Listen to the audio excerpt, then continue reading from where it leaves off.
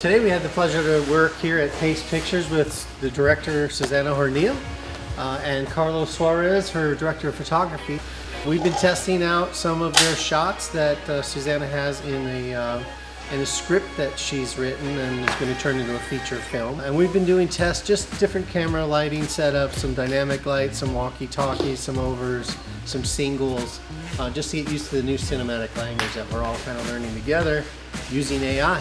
I love the fact that we were able to have a physical space to work with, basically feel out the two worlds, you know, how to really integrate the camera moves that you think in real world with what you're going to do in the virtual world there. I found that the process was very intuitive. What you got the hang of lining up the shot to find the angles that you need. I thought that was really cool. And I don't know, it felt like an empty canvas. You just kind of keep trying stuff out, then we'll work around it. And it's more about envisioning how you know it's going to look like in the end, which is what I'm getting very excited about with these tests. Really cool. This is a film with a crazy futuristic world, and I'm so excited that with this technology we are able to achieve the kind of look that we want for this film without the limitations of budget and all the toys that usually you need to accomplish these kind of shots.